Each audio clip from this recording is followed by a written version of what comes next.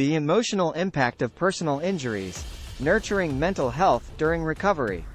Personal injuries not only cause physical pain but also take a toll on one's emotional well-being.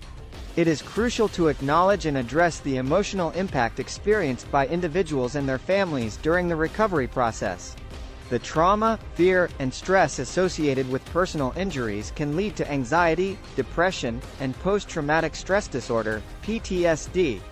Seeking mental health support is essential, as it provides a safe space to express emotions and develop coping mechanisms.